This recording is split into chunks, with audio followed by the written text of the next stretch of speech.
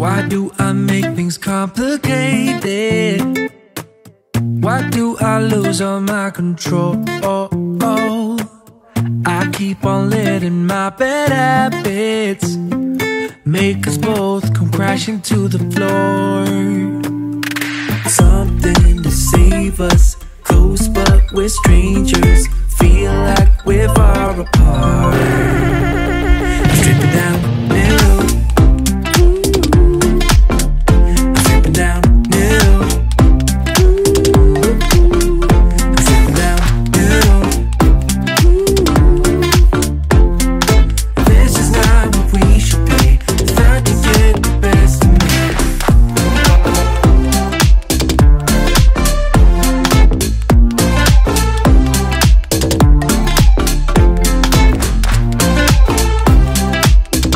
Hi guys, welcome back to my channel and to another cleaning video. Today I have quite a few jobs to get done. I need to clean out the fridge because we're going to do the food shopping. I also need to change the boys' bedding, clean under the couches, and do a few random things that really need to be done. I might show you a recipe as well in this video. And first off, I wanted to show you that this morning I got ready, I ironed my t-shirt, and then I started putting my makeup on, and then this happened. I got foundation all over my t-shirt, and this is like my double wear foundation that never comes off. So first off, I'm gonna put this straight into the wash with some stain remover. I'm gonna put it in with some of the bedding and just hope that that gets it out. I've only had this top for a couple of weeks and it's just so typical. So I'm gonna do that. I'm gonna put that in the wash, and yeah, I'll just take you with me. So I hope you really enjoyed this video. I hope it gives you loads of motivation and inspiration as well. I've also got my hair up because I finally had my highlights done after a lockdown and about 20 weeks of not having my hair done. So I'm nice and blonde again, but I've thrown it up in a bun. But anyway, let's get into today's clean. Okay, so first off, as I mentioned, I'm going to change the boys' bedding, and I actually washed the sheets on our bed just yesterday, so I only have theirs left to do this week. And I don't tend to have a set routine or a set day when I wash all the bedding. I will literally look at the weather because I really like to air dry all the sheets. I feel like they smell nicer when we do that, and it's actually so much quicker than using the tumble dryer. And in our tumble dryer, our sheets can get really tangled up, so it's just easier to hang it on the line. So today I saw the sun and I thought it was a good opportunity to wash all of their bedding, whereas when I was young and I saw the sun, all I would think about is sunbathing and tanning. So how things have changed. But anyway, I'm just going to chuck all of that into the washing machine. I'm also going to include the boys' blankets. They still sleep with their blankets. And then also, as I showed you earlier, that white top that I think I may have ruined with my foundation. Right, so it's now about 20 past 11 and we finished homeschooling for the day. We've been doing that up until this point. I really need to hang the washing out to dry, but the boys are currently in the paddling pool. I'll just show you. It's so bright. Yeah. All right. Yeah, so while the boys are outside and entertaining each other, I'm going to try and clear out the fridge because my husband Matt has just gone to do the food shopping for the week. We've got in this sort of routine while we've been at home and in lockdown where on a Monday we will meal plan and we'll write a list of ingredients that we need, and then on a Tuesday he goes and gets everything, brings it all back, like disinfects it, wash, and like all of that. We haven't got into the online shopping because whenever we try to do that, they would limit our food shop at 80 items, and we were finding it really difficult to just do the one shop a week with just 80 items when we're a family of 5 and we're all eating every single meal at home. So Matt kind of took on the role of going to do the food shop every single week, so I haven't been to the shops in so very long. But yeah, it's kind of like our new little routine. So yes, I'm going to quickly clear out the fridge and at least that will be a bit cleaner. Yeah, so this is our fridge here, so I'm just gonna sort it all out and give everything a good wipe down.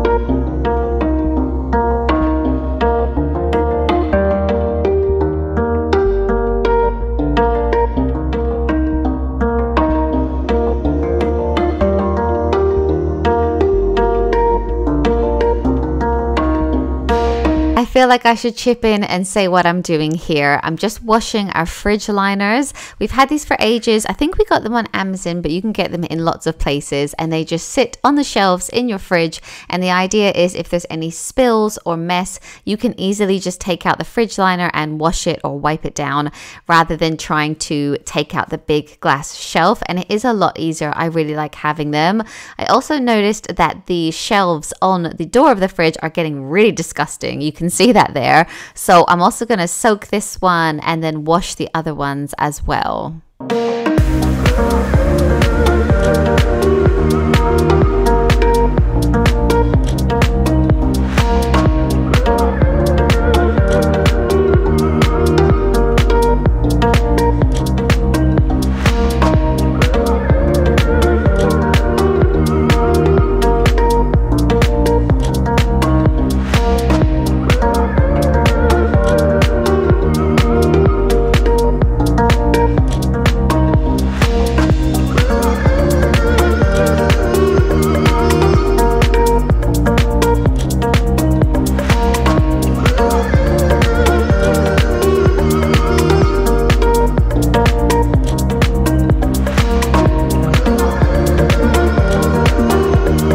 I'm also going to vacuum out this bottom drawer because there are some big bits of food, like from red onions and some salad as well. I always feel like this bottom drawer in our fridge gets far messier than any other part of the fridge. I don't know if that's because we keep our veggies down here, or if there is a better way that I could be storing my veggies. I know some people just keep them out on the side in the UK, but this room is such a hot room. I just don't feel like I can do that. So I keep them down there, but it does get pretty messy. But now that that's looking a lot cleaner, I'm going to go ahead and wash these two other shelves, but I need to be quick because Matt is already back with the food.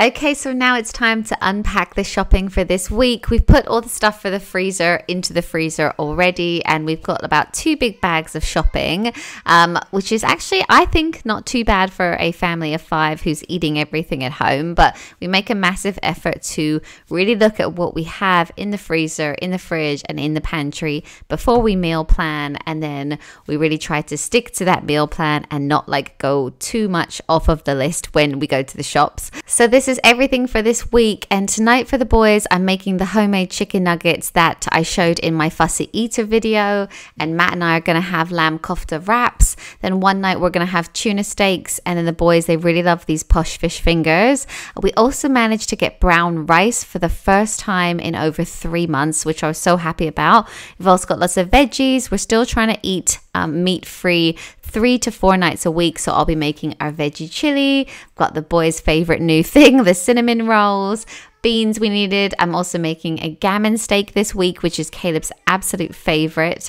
Got some tuna for the boys' lunches. Oh yeah, I wanted to show you that when I buy almond butter, I always store it upside down before we open it so that the oil doesn't all go to the top. I'm also quickly going to wash some of our fruit that we've just got, because if it's clean and ready in the fridge, it's easier for the kids to reach for it for snacks rather than crisps. So how I wash our grapes, strawberries, and blueberries is I put them into a big bowl of water and I leave it there for a good 5 minutes. You can also add in a teaspoon of salt or bicarbonate of soda to give it a really good clean. We've been buying organic as well to try and limit the amount of pesticides we're having, and we've only recently started doing this because I watched a YouTube video about how to properly wash your strawberries, and I had not been doing it like that at all. And since I have been, you see so much more dirt and little bugs come off of it as well. But let me know what what you think about this, because I shared how I wash the strawberries on Instagram and I couldn't believe the amount of messages and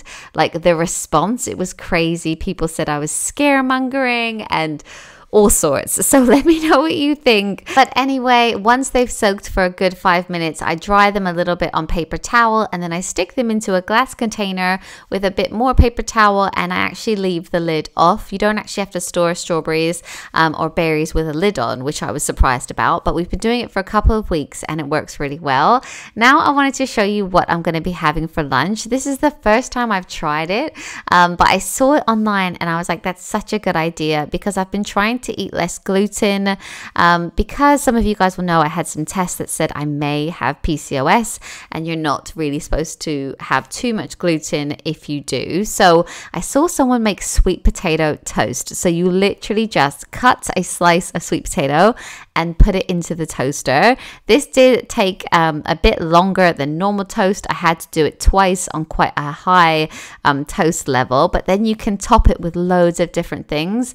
I'm doing it with cottage cheese today, and I saw so many great ideas online of what you can do, but this was honestly delicious. I wish I had chives because I would have added that on as well. But anyway, I thought I would share that because it's quite a nice healthy lunch, and yeah, it was quite fulfilling as well.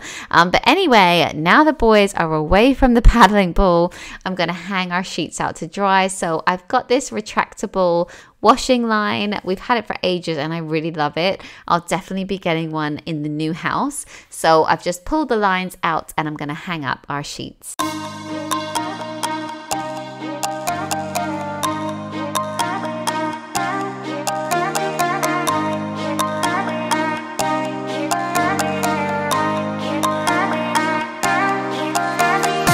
I also thought I would show you what we're having for dinner tonight. I'm making a pie and it's actually like a vegan version, but you can also make it with chicken and it is so delicious like that. I've shown this before on my channel, but this is the Jamie Oliver 30-minute chicken and mushroom pie. So as you can see, it has lots of mushrooms in it. It also has a whole bunch of spring onion in it as well. And then you soften them and then add in a big tablespoon of flour and some Coleman's mustard. I actually double or triple what it says on the recipe because I really like the mustard taste. Then you add in some vegetable stock and also some thyme and a big scoop of creme fraiche. But in replacement of the chicken, I just used the corn vegan pieces, and it honestly tastes so good. And then the puff pastry is also randomly vegan as well. So if you could try this as well. I just buy the pre-rolled stuff, stick it on top and then into the oven for 20 minutes and it comes out like this and it's delicious. We serve it with broccoli, and Matt also always has roast potatoes with it and he loves like loads of gravy on it as well. But it's a really yummy dinner and the kids like it as well. But anyway, now that we've had dinner, I'm going to quickly tidy everything up, just sort out the like surfaces and like any toys or anything else that needs doing in this room.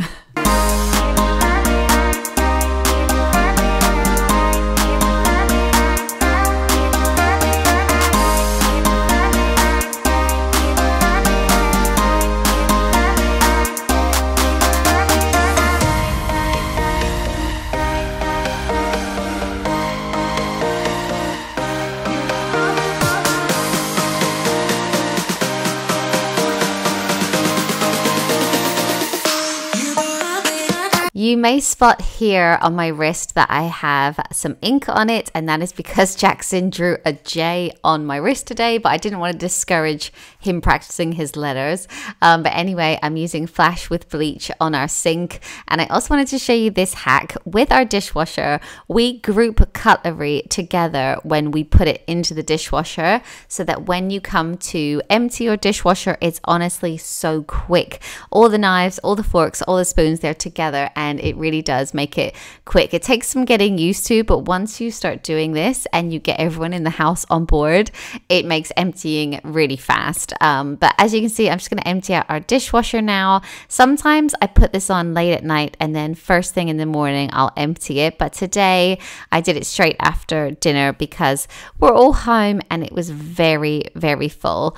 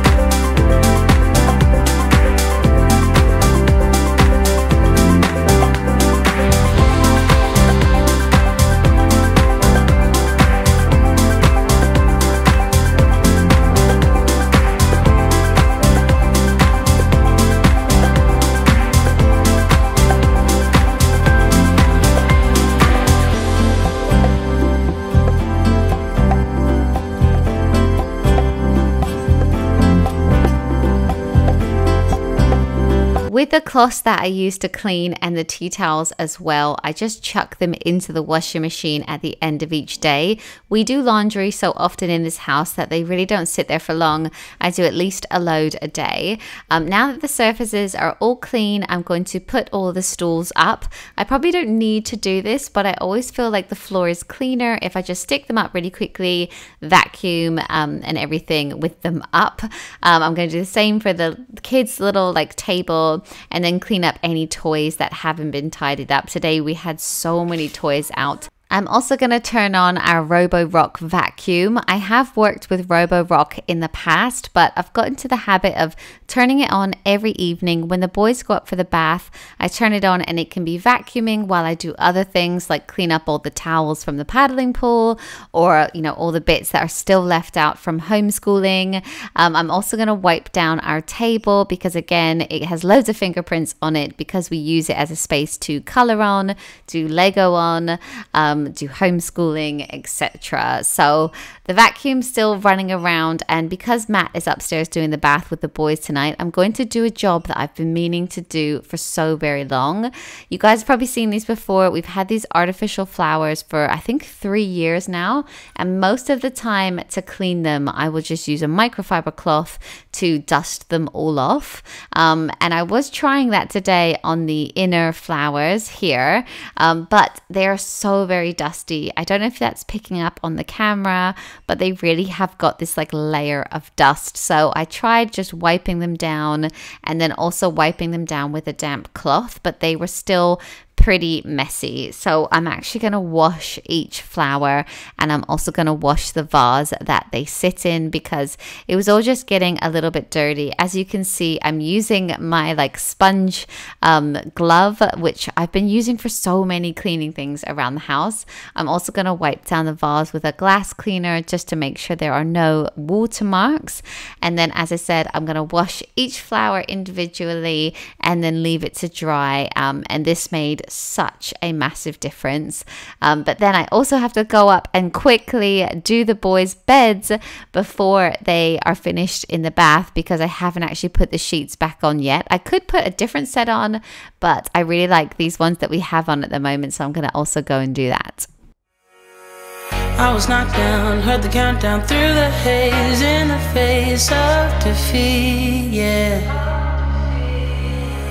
I was ruled out with no bailout on my own, all alone, left to bleed out. But I rose up from the ground, just like I was spellbound. All the odds were against me, so I picked up the pace, and now I'm in the race. Give me some space. I'm a movement and I ain't losing.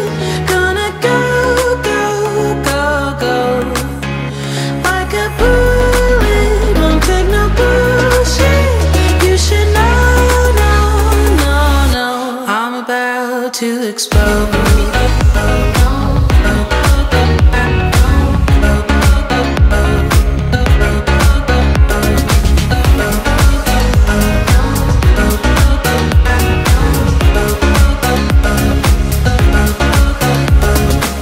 So I've been told that I should fold and give in. I can't win in this game, no.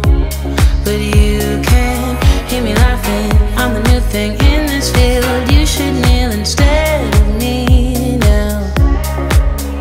Yeah, I rose up from the dead. Your words inside my head. All the odds were against me, but now I lead ahead with grace. I'm winning this race. Give me some space. Right, so that's it for this video. I hope you enjoyed this slightly random clean today, and that it gave you some inspiration and motivation. Thank you so much for watching, and I'll see you in my next one. Bye guys.